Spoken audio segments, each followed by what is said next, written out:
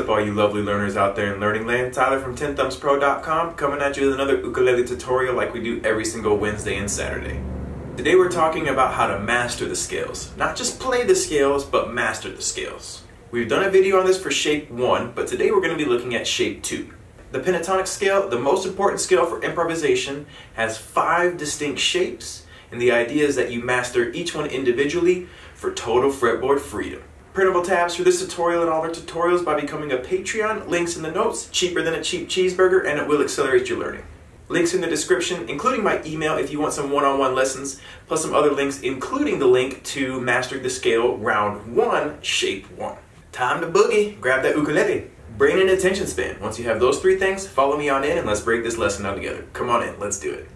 Pentatonic scale, 5 different shapes. You want to master each shape independently because then once you learn to connect them, it's game on. So we are doing shape 2, but instead of doing it in A minor, we're going to be doing it in G minor because I want to show you what that looks like at the top of the fretboard. So the first thing we need to do is review the scale. I have a low G, but you don't need a low G to follow on. In fact, even if you have a high G, I encourage you to play these exercises exactly like I am, just because it increases your fretboard knowledge. G string is open 3rd fret. That's root, minor 3rd. C string, open 2nd fret. That is your 4th and 5th intervals. 1st fret of the E string, 3rd fret of the E string, flat 7th interval, root, 1st fret, 3rd fret, flat 3rd and 4th again. So we get 0, 3, 0, 2, 1, 3, 1, 3, 3. That's way up there, man. 3, 1, 3, 1, 2, 0, 3, 0. All right. So that is our G minor pentatonic scale, and that is the one that we are working with. It is shape 2 of the minor pentatonic. This is also the relative minor for B flat, okay? All right, so the first exercise, we pull it up. This is the hammer on and pull off exercise. We are going to simply run through the scale on the way up, hammering on the way down, pulling off. O hammer 3, open hammer 2, 1 hammer 3, 1 hammer 3. On the way down, 3 pull 1, 3 pull 1, 2 pull O, 3 pull 0. Okay, so what we want to do now is try to get that in time. 1 and 2 and 3 and 4 and 1 and 2 and 3 and 4 and. I didn't practice this with the metronome because I don't want clicking throughout the whole lesson, but you should be doing this with a metronome if you have one at home. We're doing these in 1/8 notes. So it's 1 and, okay? 1 and 2 and 3 and 4 and 1 and 2 and 3 and 4 and.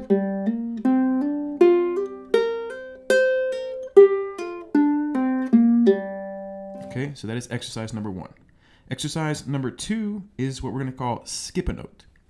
Now, the reason we're doing these exercises is because if you only play the notes in order, you're only going to be able to play them in order when it comes time to improvise. You're not going to be as comfortable skipping a note, doing leaps. And these leaps, these ideas, hammering on, pulling off, changing speeds, triplets to 16th, this is what gives your solo interest. So by practicing it this way, you'll be much more prepared to play it in a much more interesting manner when it comes time to improvise. So here, it's open G string, open C string, 3rd fret of the G, 2nd fret of the C. So we get. And then we're going to go open C string, 1st fret of the E, 2nd fret of the C string, 3rd fret of the E. So the next measure. And then the next one we go 1st fret of the E, 1st fret of the A, 3rd fret of the E, 3rd fret of the A. So we get 1, 2, 3, 4, 1, 2, 3, 4, 1, 2, 3, 4. That's as maybe my favorite exercise. Do it at different speeds. Do it with eighth notes. Reverse it, go down, mix it up. But that's the foundation of that. Let's do it one more time. 1, 2, 3, 4.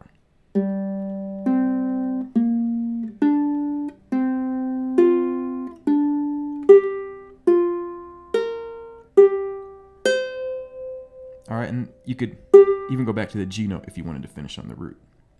Okay, so that is exercise number 2. Let's take a look at exercise number 3.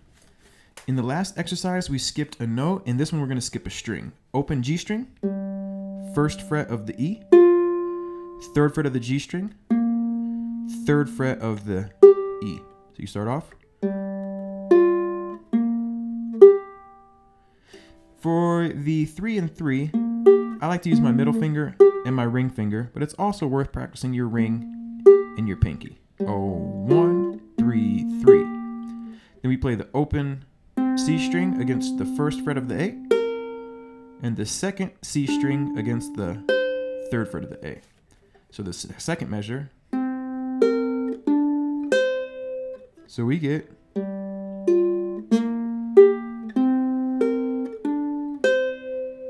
one more time. 1, 2, 3, 4. 1, 2, 3, 4. And those are just quarter notes. You would practice that one with your metronomes right on the clicks. Okay?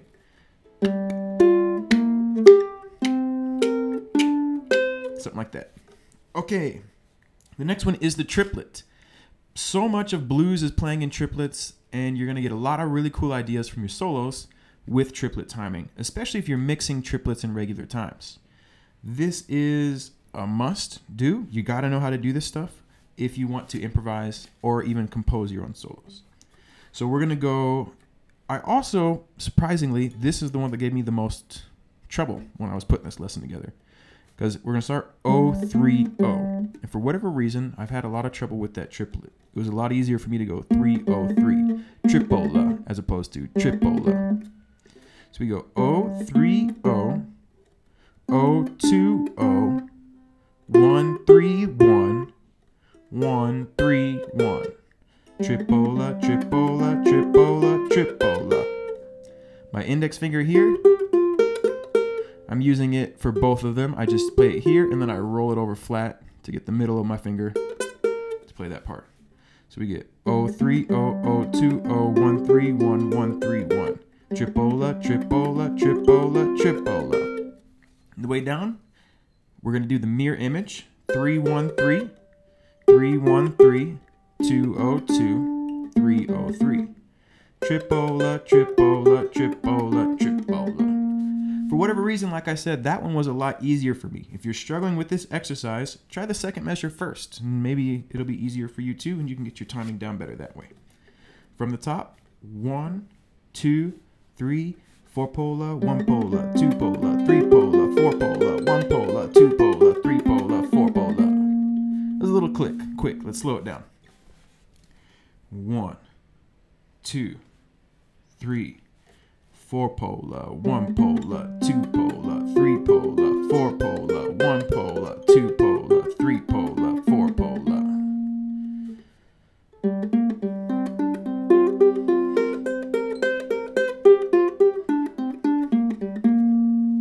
Really important exercise. Okay, so for the next one, I call this one leap up, run down.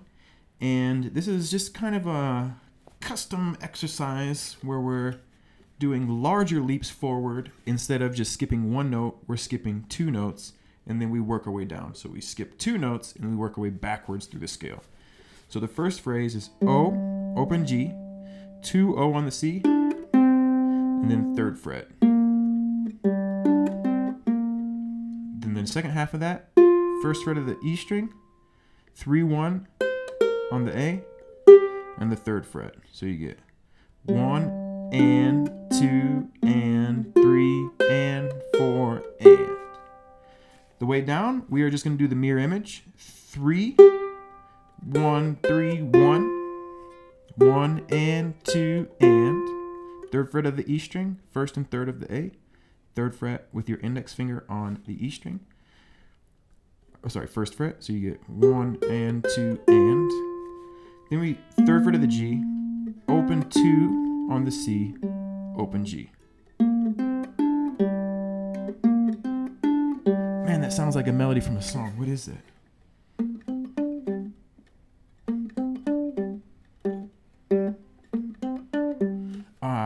I really don't know, but it's in the back of my mind. If that sounds familiar to anybody, let me know. But I like it. It's cool. If I can't figure out what it is, I might make it my own song. Okay, so let's play through this one. 1 and 2 and 3 and 4 and 1 and 2 and 3 and 4 and. That exercise is going to help you when you're improvising do much larger leaps in your playing.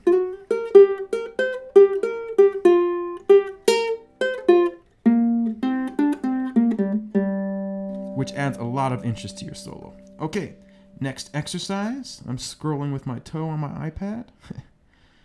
I'm sure my wife's gonna love that toe print on there.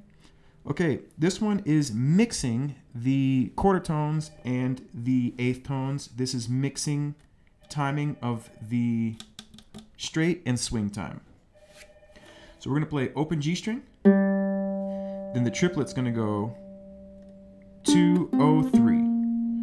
Tripola. So open G, second fret of the C, open C, third fret. 1, 2 pola, boom. Third beat, index finger, first fret of the E. 1, 2 pola, boom. The triplet here is going to be third fret, first fret, third fret.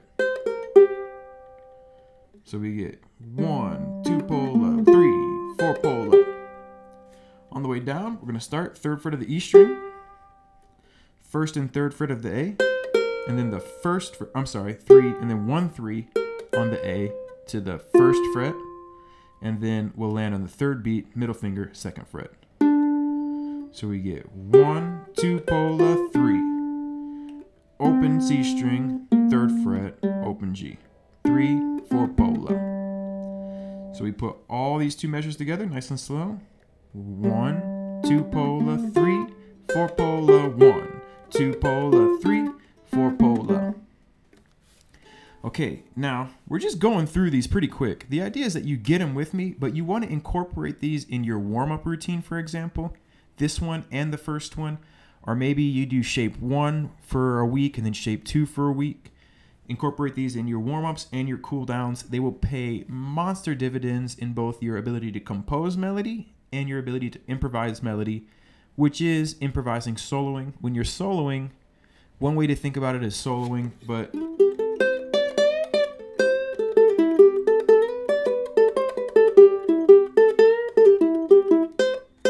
you're going to get much cooler ideas if you think about it as improvising melody. Okay, we got just a couple more exercises. This one is one I call outside in. We play this scale on the outside strings and then the inside strings, inspired by outside inside finger picking ideas. Open G string, first fret, third fret of the G string, third fret of the A. Those big leaps give you cool ideas.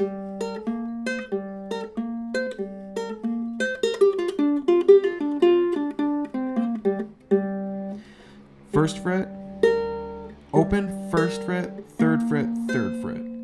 The inside, first fret, or open C, first fret of the E, second fret of the C, third fret. So we get 1, 2, 3, 4, 1, 2, 3, 4.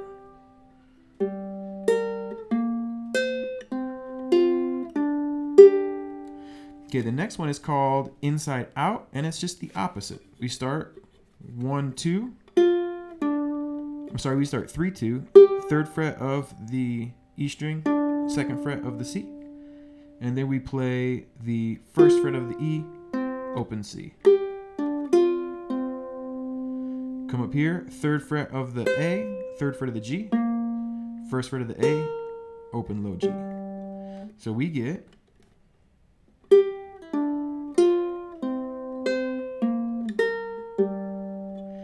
1, 2, 3, 4, 1, 2, 3, 4. All right.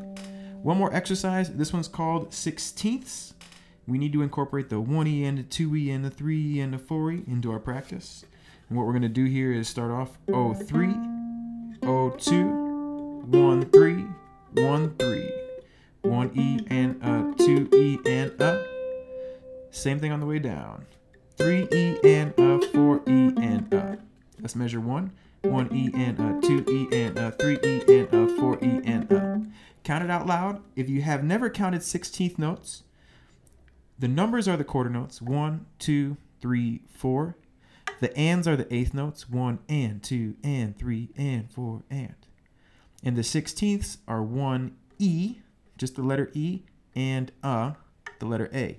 1E and 2E and 1E and 1E and 2E and 3E and 4E and Okay, so now we get down to the bottom. Next one's going to be 0-2, 0-2, or I'm sorry, 0-3, 0-3. This one we're going to play the 16ths with those two notes happening twice. 0-3, 0-3, 0-2, 0-2, 1-3, 1-3, 1-3, 1-3.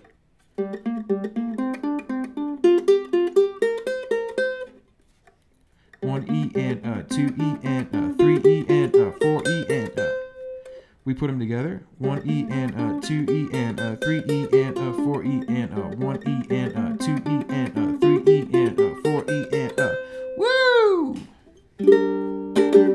And that is the last exercise in our Mastering the Scale round 2, shape 2. The vehicle of destruction was our G minor. Now, if you want to transpose these ideas, you have a root note on the G scale and the 3rd fret of the E. So for example, this is a B note here on the 7th fret of the E string, and this is a B note here on the 4th fret of the G string.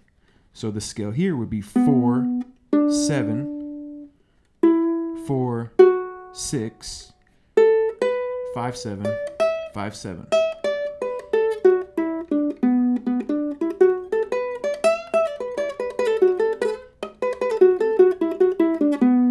So that's how transposition works. You find the root and then just push everything up. It also sits inside this G minor chord perfectly and sounds beautiful. All right, until next time, rock and roll. Have a lovely day. Cool, everyone. Thank you so much for watching to the very end of the tutorial. Here at Tenthumbspro.com, we appreciate you. Thank you for learning with us. Thank you for trusting you learning with us. Thank you for rocking and rolling with us, presuming that you did both the rocking and the rolling. All right? Okay, new ukulele every single Wednesday and Saturday. Please subscribe if you like this kind of content. Ring the bell so you never miss a lesson. We're here to make you a better ukulele player. Not just strumming C, F, and G. If that's your thing, that's cool, but we're definitely pushing you way further than that here at Tenthumbs.